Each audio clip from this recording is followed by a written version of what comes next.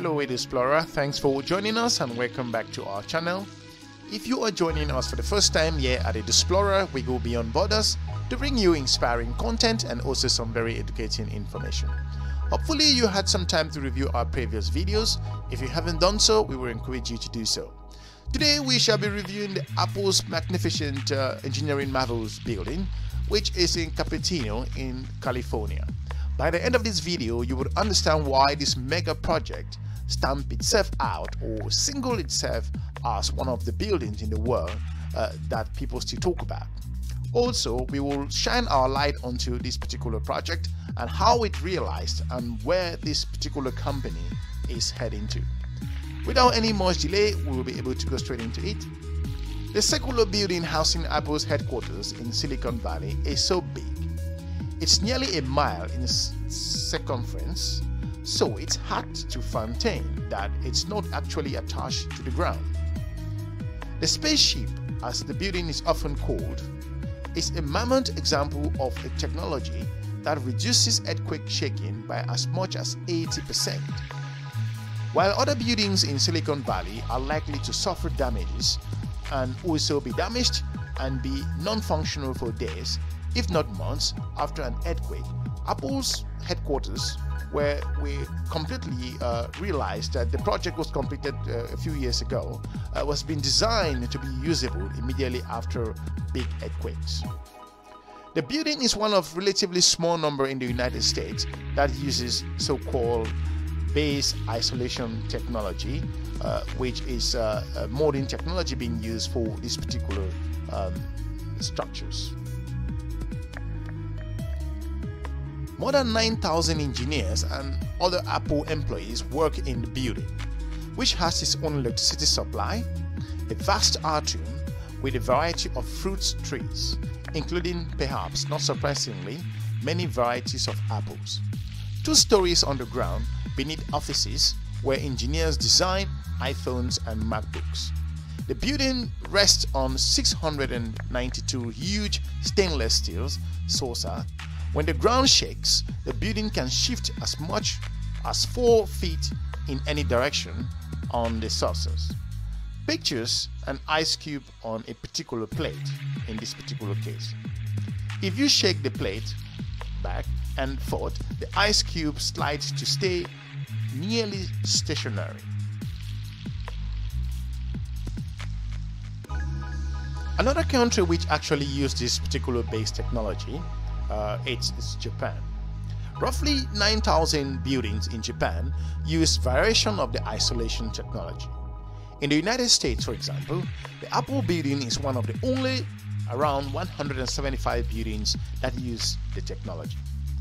Paradoxically, the specific based isolation system that Apple uses was designed and manufactured by a company in San Francisco, which is called Earthquake Protection System. Most of what the company produces are being exported to countries that are prone to earthquakes, like for example Peru, Turkey, and Ecuador. Very few American companies use any particular project or product that is being produced by this particular company. According to experts, Apple's headquarters, purposely nestled amid trees and meadows, stands in contrast to the unremarkable architecture that is the hallmark of the Silicon Valley. The structural engineers who actually reviewed this work in Silicon Valley also says that the area has thousands of cheaply built structures known as tilt-ups that are known to be very vulnerable to collapse in an earthquake. Both workers and executives are often unaware that the buildings are in very dangerous state. A lot of companies that are in Silicon Valley, whether they are startups or established companies, are building from 1970s to 1980, and most of them do not meet the code requirements which are set by the states. If you are new to our channel, we will encourage you to subscribe and share our videos to your different network. The building was described by late Steve Jobs as insanely great. Very simple, just insane at looking at this particular structure. The sheer magnitude of Apple's new headquarters set it apart from any other technology workspace on the West Coast. Instead of many buildings spread across a campus, the site features one master circular structure, 2.8 million square feet, called the Ring, designed to house 12,000 employees. To get a sense of its scale, the Ring's internal courtyard is wider than St. Peter's Squares in Rome. Its external wall will surround the Pentagon. The four-story glass building designed by Norman Foster seamlessly integrates long and diverse list of technical achievements.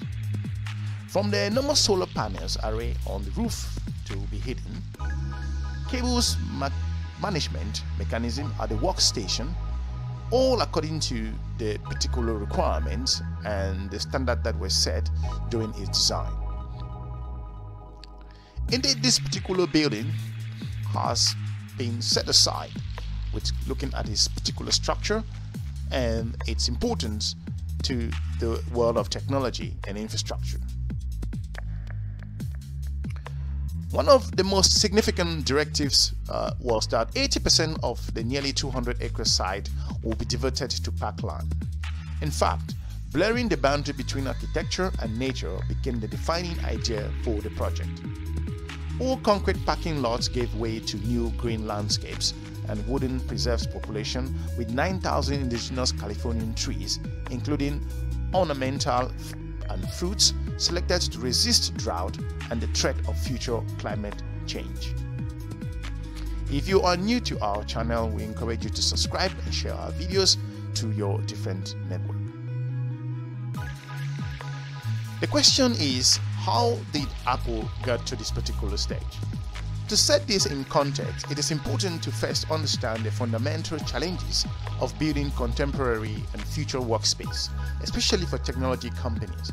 Software buildings operate on an entirely different time scale.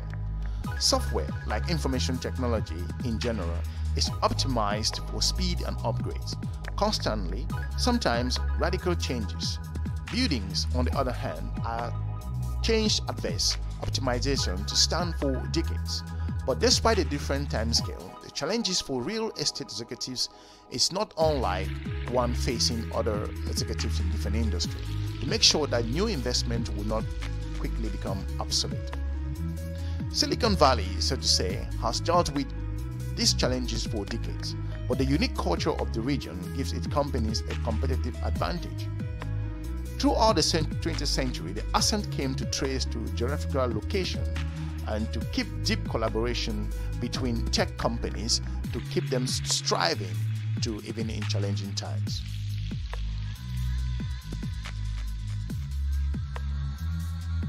Also, in the last decade, however, the time-scale gap between workspaces, buildings and technology has widened even more rapidly, as mobile phones, social media and other new technology have allowed companies to quickly reach massive scale. New young tech companies such as Airbnb, Twitter, Instagram, Snap and also WeWork, among others, operate differently than the Silicon Valley giants. They acquire a huge customer base and receive staggering market value while employing a relatively small number of people. Their business models are fluid. Their speed and disruptive scale inevitably force them to choose workspaces that emphasize extremely flexibility, impermanence, and also ability to be able to reconfigure to accommodate rapid growth. Hopefully, we've been able to inform you with regards to this mega structure by this amazing company in Silicon Valley. If you feel that there is a particular building around the world that meet this particular stage or this particular scale, we would like to hear from you. If you also feel we've left something out with regards to our analysis, I will be happy also to hear from you in the comment section. Without any more delay, we want to thank you very much. If you are new to our channel, we encourage you to subscribe and share our videos to your different network. For now, thanks so much. We're looking forward to meeting you in our next episode. Have a good day. Bye-bye.